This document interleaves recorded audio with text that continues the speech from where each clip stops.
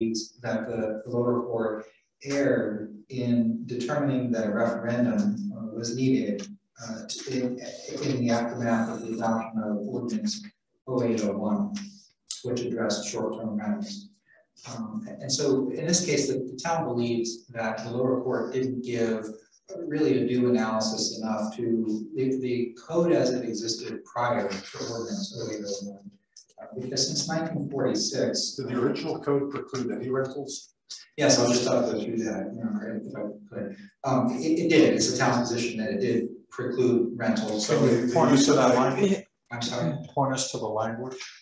I am. So the code that existed prior to the adoption of 0801 first said all uses must be permitted uses. So the town of Raymond Beach, very small town, gets virtually all residential. But the preface to that is single-family residential purposes, and that uses of their homes must be permitted uses. Single-family residential purposes is not so limited as not to include short-term rentals, is it? It is in this case, and well, wait, let's go back to my question. Does it preclude all rentals? It precludes renting short-term. No, that's not what I asked you. I asked you, did the zoning as written preclude rental of any property, period? No. Okay, so a single use residence could be rented out on an annual basis. Yes, Your Honor. So what language, now to go to Judge Morris's question, what language precludes that specific type of rental? If you've acknowledged rentals were allowed, what precludes short-term rentals? So again, the courts have made clear for many decades that you have to look at a body of law in whole to understand what the meaning of the code is. And this was written in 1946. Vacation rental wasn't a thing then. But if you look at District 3, it's very instructive. In the district, and this was prior to the ordinance, District 3 says, with the exception of Lot 9, Block 6, which was zoned for operation of rental cottages or units in buildings as now constructed only, since that lot was, at the time the zoning code was created, being actually used for a use non-conforming with single-family residential only.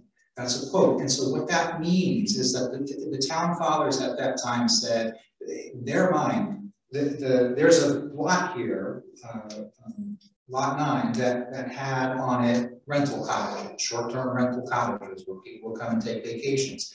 They carved out an exception for that because that was a non-conforming use when they adopted the new zoning. That was for District 3? Yeah, that is for District 2. I understand, Your Honor, but I'm talking about using the terms that they used back then. Well, in order to come to the conclusion that you're trying to get to, you have to go beyond the plain meaning of the words, right? You have to understand what the plain meanings of the words are. A read of the plain meaning of the words, nowhere in there does it say short-term rentals are prohibited. I would argue to you, Your Honor, that in any zoning code written in the 1940s, short-term rental wasn't a I understand that, but if I am a textualist, I'm going to look at the words and I want to see, do these words say I cannot, use my property as a short-term rental?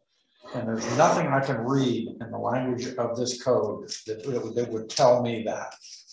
I submit respectfully to the court, Your Honor, that as to the District 3 language, talking about Lot 9, Block 6, that where they state that short-term renting of the cottages and the units were non-conforming with what they call single-family residential use. Well, but then you're ignoring the opening provision of that little subsection, which talks about allowing zoning for a real estate brokerage office, an office for rental and operation of rental cottages or units. So that doesn't seem to me to modify the use for single family dwelling houses. It's creating something different, that there can be a business use for this purpose in zone. It wasn't creating anything. That was what was there. For There was a District Three. little rental office, and then there were the cottages. For District 3. Yes. And there was no need to talk about rental restrictions in District 2 because you didn't have a rental office or however it was described, a real estate brokerage office, an office for rental and operational rental. No, So Zone 2 didn't discuss it. District 2 did not have to discuss it in any way.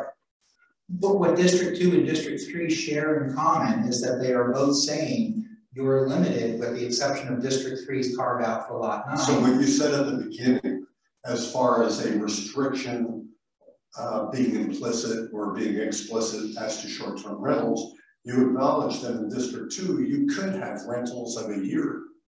That's correct. There was nothing in the code that precluded long-term rentals. And in terms of District 3, where does it say short-term rentals are allowed?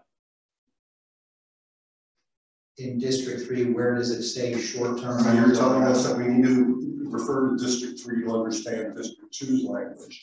And you're focusing on the fact that it was zoned for use as a real estate brokerage, an office for rental, and so forth. So what in District 3 draws a distinction between long-term and short-term rentals that you're now trying to impose on District 2? Because it would have made no sense for the founders who wrote the code in 1946 to call out that. Wouldn't your argument be better if you said that District 2 allowed no rentals, not it allowed long-term rentals but no short-term rentals? Because District 3 doesn't address short-term rentals.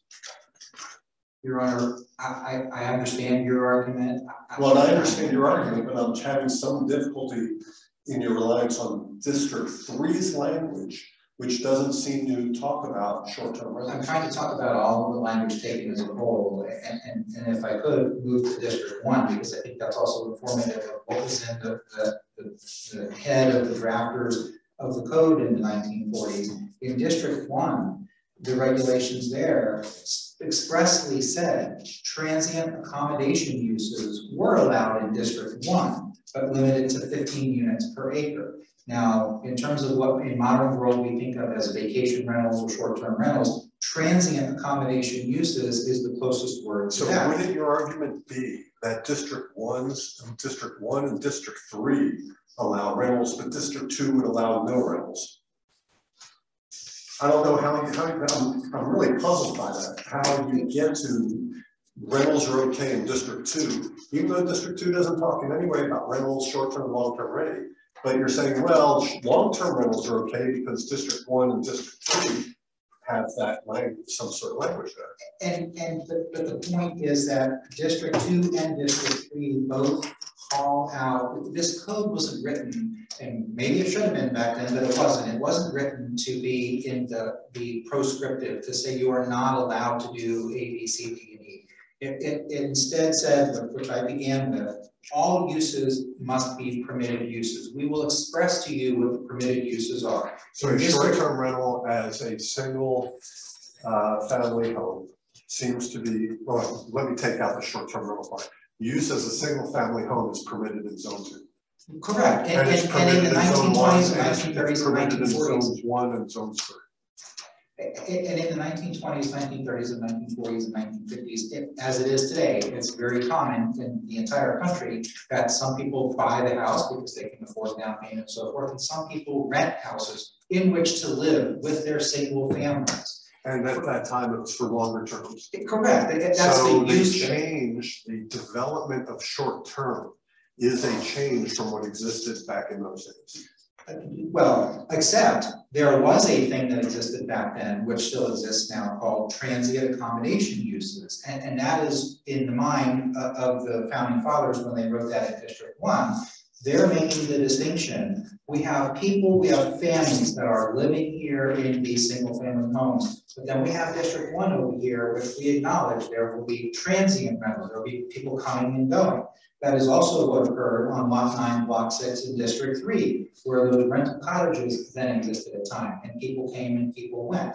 So I regret that they did not back in the 1940s use more expressive language, but I believe that that person of average intelligence would be able to understand that. I don't think a lawyer would have understood that you couldn't have a short-term rental in District 2 if they bought a house there. I mean, the interpretation that you're trying to explain to us is a long and winding road. I don't think a skilled lawyer, a land use lawyer, would be on notice that you couldn't do that if they were buying a piece of property in your town. That's the problem with your argument. I mean, this code gives no one any notices. And a matter of fact, what are we to make of the fact that your predecessor, or the previous town attorney, told basically the buyer that that the ordinance was unenforceable in terms of this short-term rental? The opinion of the prior town attorney is not relevant to this case anymore. Well, it is relevant. It's totally relevant to your opponent's estoppel claim. Judge LaBreda, and I want to speak to that. The town understands, and I understand, that the outcome of this case, any owner, any current owner, any prior owner who's passed on title, who has obtained a declaratory judgment or whatever in the several cases that were put into the record, those rights of those people are not undermined by the outcome of this case. The town is concerned about all the other properties out there. Well, the way your opponent, let's talk about how your opponent has pled this, right? You sought a declaration that the ordinance is valid, not preempted, and that any challenge based on invalidity for the lack of referendum is time barred. And your opponent has set up the claim that within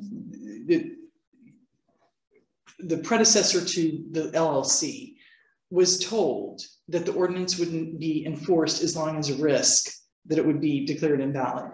And they relied on that and converted the property to a rental. Then after the requisite time passes, the statute is run, gotcha.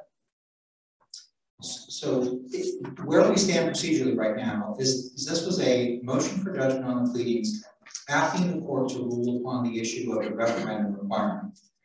If the court wanted to rule on the other issues that were raised. Well, that was a defense, and this is judgment on the pleadings. That's correct. And so the judge erred, the lower court erred in finding that a referendum was required. If a referendum would be allowed, all of their claims that they raised below, if reversal occurs, will still exist, and the lower court will have to deal with those. But what I'm trying to convey is that the lower court cut off all of that discussion by running to, I find that a referendum should have occurred, and I find that the ordinance is null and void. And because I'm probably running out of time, I wanted to talk about the second issue here, which is the nullification of the ordinance. So the court found, and not to be critical of the lower court because other judges do it, but the court in this case heard our arguments and then asked us to submit competing orders and sign the order submitted by my opponent. So effectively, my opponent wrote the nullification language. There was no legal analysis of that. Wait, you're not making a verbatim order argument here, are you? Pardon? You're not making a verbatim order argument here now, are you? What I'm arguing is that my opponent wrote the order, and that for better or for worse, the trial court chose to accept that as per order. Well, let me refer you to your complaint. In paragraph 30, you say that there's a bona fide actual present and practical need for this declaration as the town needs to determine whether the ordinance is valid and enforceable. As every court ruled and made the declaration and determined it is not valid and enforceable. How is that inconsistent with what you were asking the court to do? No, the language the court used is that the ordinance is null and void, and that as the Supreme Court. Because it's not valid, it's not enforceable. That builds in an answer to the question. Is it your argument that if it is invalid and unenforceable, that it's not void? Those are two different. No, that's what I'm asking you. Is that your position? That it is still a valid ordinance. It absolutely And you're into is. your It was rebuttal time, duly. just so you know. I'm sorry. You're into your rebuttal time, but you can use your time any way you want. Thank you. Don't go back to issue one, because I understand your argument on issue one. I'm not, I'm trying to deal with the issue of avoiding, and what I'm saying to you, Your Honor, is that the ordinance was duly adopted in 2008. There has been no contention by the other side that it wasn't, and this court and the Supreme Court has ruled that a void ordinance is an ordinance adopted without proper notice or legislative authority or in excess of police powers. Ordinance 2008 was properly adopted and it currently sits on the books. The So only you would be issue. satisfied if the judge would have said it's invalid and unenforceable? I would have been satisfied if the judge, if she was going to find that a referendum is required, I would have been satisfied if the judge would have said, Mr. Eschenfelder, I'm reading the charter provision, and the charter provision seems to say that you should have done a referendum. Go have a referendum, which is what we have done. I have a pending motion for you all to recognize. So it would have been improper for the court to say the ordinance is invalid and unenforceable as part of the declaratory judgment action? By nullifying it, then, No, I just want to make sure I understood. there's nothing to have a referendum on, and our position is, until the court tells us Well, there is otherwise. something to have a referendum on. If you want to eliminate short-term rentals, then you would have a referendum on an ordinance. You're well into your rebuttal time, but again, it's your time. I'm just trying to help you out. You'll have 3 minutes when you come back. Good morning, I'm Marion Hale. I represent Big Beach House. May it please the court. Ms. Hale, can I ask you a question right off the bat? Because it was just raised a second ago about the referendum that was had post-judgment. Yes. And there's a motion that we take judicial notice of that.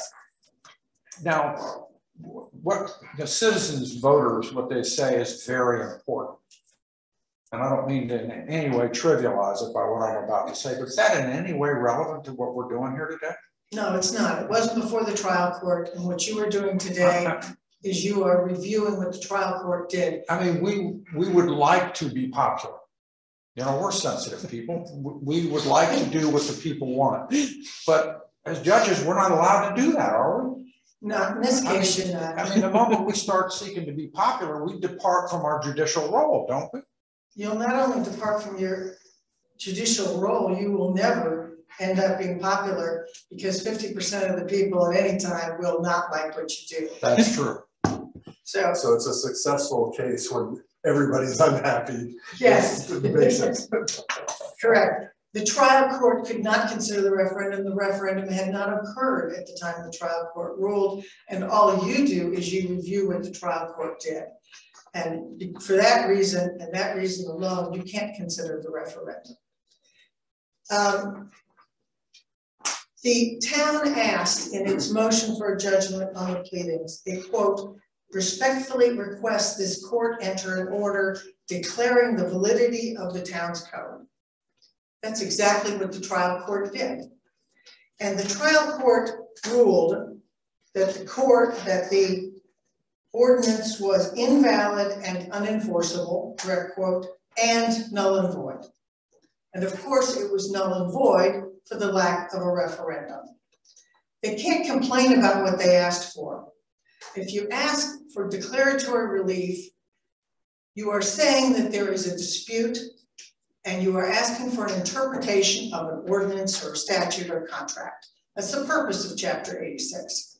And that's what they did. You got to be careful what you ask for in this world because sometimes you get it. And they asked for whether this was enforceable and whether it was valid. And the court found it wasn't. And it wasn't for exactly the reason that you're focusing on in your questions.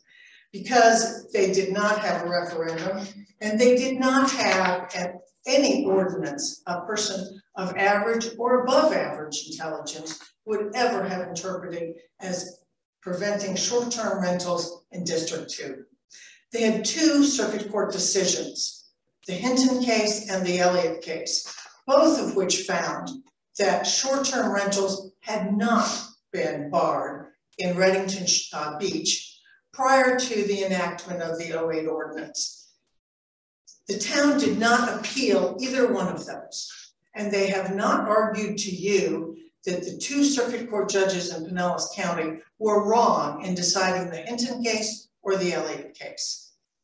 And if they believe those decisions were wrong, why didn't they appeal them? But they didn't. Ms. Hale, may I shift your focus a little Sure. bit, please?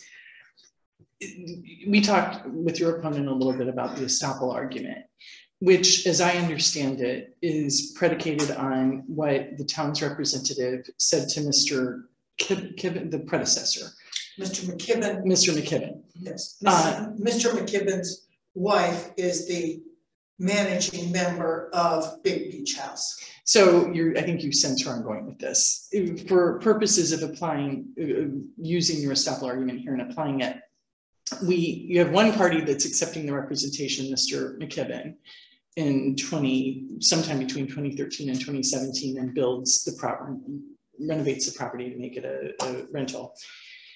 But you're using the LLC, which is a different entity, different party, and bridge that gap for me on the reliance piece of your estoppel argument. Am I making myself clear? You are, but I'm not sure that it matters for this appeal because the trial court did not get to our counterclaim, which is where the promissory estoppel is.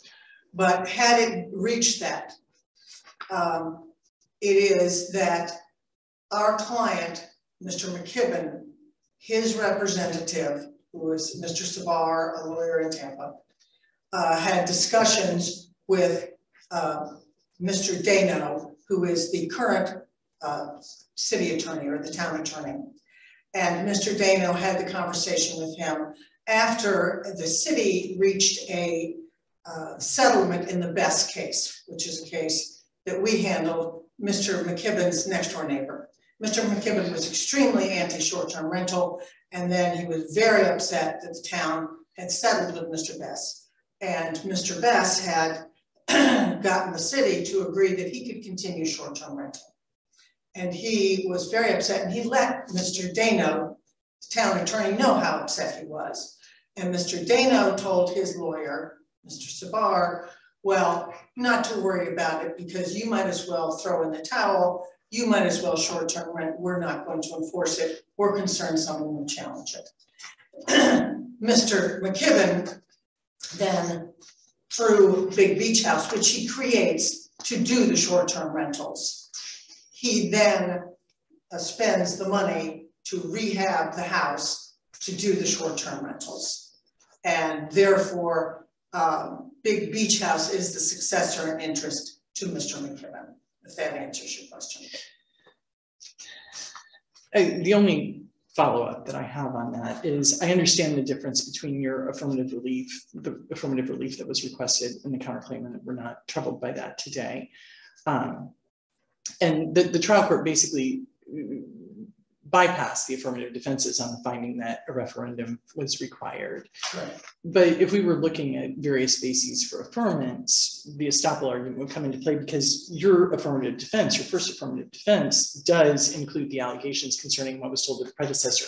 And that is why I'm asking you that question. Yes, thank you. And to make sure I understand your response, it doesn't really matter because it was all in the family through the McKibbens to the Big Beach House. And they created Big Beach House merely to handle the rentals because they didn't want it in their own name, because the property had been in Mr. McKibben's name, and for personal liability reasons wanted to create an LLC. Understood. It's just the change in the identity of the party that Correct. I was wanting to have you address. Thank you. Right. So I don't think there's any doubt that there was no prohibition on short-term rentals in District 2. There are the two cases out there, they did not appeal. They attached those two cases to their complaint. So that becomes part of their pleadings, and they are contrary to the allegations in the complaint, although they actually mentioned them in the complaint. And the other case I wanted to mention was the Albritton versus City of Clearwater case, decided by Judge Kuzan when she obviously was a trial court judge.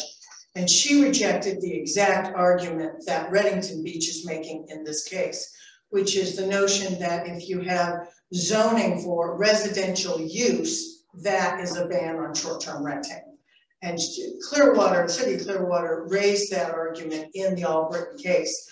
And Judge Kuzan wrote a very lengthy decision in that case in which she rejected that and said Chapter 166 requires if you are having prohibited uses in a zoning district, you must have notice to the public and an opportunity for a hearing, and you must have a ordinance which a person of average intelligence can understand. One thing I'd like to clear up, Mr. Eschenfelder claims that we wrote this decision for Judge Muscarella. That is untrue. Both parties were asked to submit proposed findings of fact and conclusions of law. We both did. This is not the one that we sent to the court. She may have used information from ours, but she did not sign the one that was. Well, we've got a transcript of the hearing where the arguments were presented, and certainly our paper record. Right. I mean, that issue is not really in play here anyway. I wouldn't think so, no. I don't think so. On the question of whether this ordinance amends or clarifies the code, I think that is a bogus argument. The complaint itself in paragraph 11 alleges that the 2008 ordinance amends the code. So the pleadings, this is a motion for judgment on the pleadings, and the pleadings themselves allege that the 2008 ordinance does amend the zoning code. And we know based on the charter, if you amend the zoning code, it has to go to the referendum. So I think all of those issues are basically what's going on here is the town did not obey its own laws and its own rules. And it wants the trial court and it wants this court to excuse it from actually having to obey its own rules and regulations. It didn't do so. It waited 14 years to have a referendum, and now it finds itself in a very awkward position of not having a viable short-term rental ordinance. It wished it had one. It says in its reply brief, the town wants its ordinance back. I don't believe that there is a way legally to give the town its ordinance back.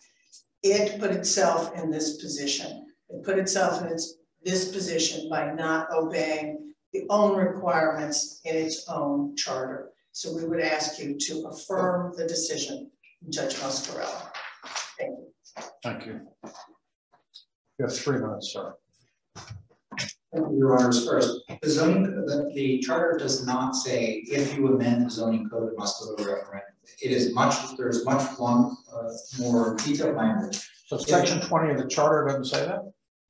Your Honor, it says if you amend the zoning code in a way which restricts, provides, or establishes zones or zoning, then that goes to the voters. Not every amendment to the zoning code goes to the voters. And your position is that this didn't do that? Because it's a mere clarification, it didn't trigger it. And the prior town attorney in 2008 rendered an opinion that to the then mayor that said, and it's in the record, you don't have to do your referendum because this is just clarifying what everybody believed the code said before 2008. This is the same person that was telling people not. No, this is a completely different law. And is this before or after the, well, I guess it would be before the 2 circuit court opinions, right? Correct. And so we're not asking you, the town's not asking you to be popular. Please understand, I totally understand the role of this court.